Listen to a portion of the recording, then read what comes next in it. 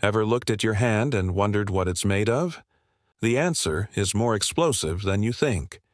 We are literally made of stardust, forged in the heart of dying stars. Here's how it works. Massive stars spend their lives fusing lighter elements into heavier ones, but they can only get up to iron. Once their core is pure iron, fusion stops, gravity wins, and the star collapses in on itself before exploding in a spectacular supernova. This cataclysmic blast is so powerful it creates a storm of neutrons, triggering what's called the R process. This is where the universe's heaviest elements are born. Everything from the gold in your jewelry to the iodine essential for your health. The supernova flings these newly created elements across the galaxy, seeding vast clouds of gas and dust.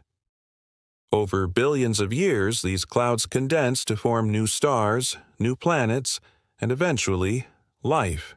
So, the next time you look in the mirror, remember, every single atom in your body was once part of a star.